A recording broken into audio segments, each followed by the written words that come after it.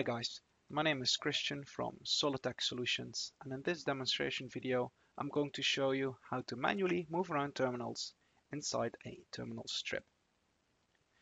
Now, why do you want to move around terminals inside a terminal strip? Let me show you by giving you an example. On my screen over here, I need to create another motor, or I need to add another motor to my schematic. So what I can do is I can either create a macro or simply select this and copy and paste my circuitry and just place that here. Now that's all great. All the marks have been automatically updated, but for some people they might say we've got KM2 over here, KM1 on the right hand side. Doesn't make sense because KM2 is the first contactor that we see over here, so this needs to be KM1.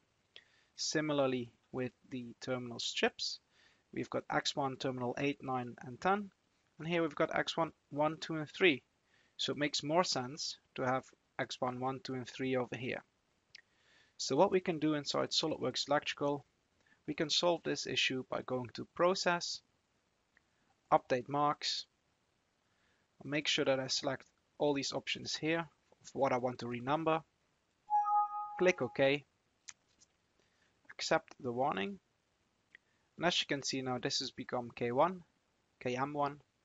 We've got terminal strip X1 with terminals 1, 2 and 3.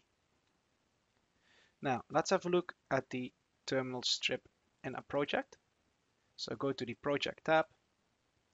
I'm going to left click on terminal strip. We're going to have a closer look at terminal strip X1.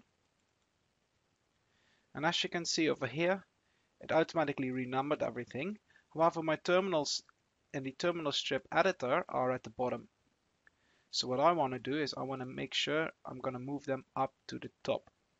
So there are several different ways of moving terminals around. I will show you a couple of different ways. You can shift select the 3 terminals at the bottom, and then you can drag and drop them. If you select this bottom edge over here, so over there, and then you can just move them up like so.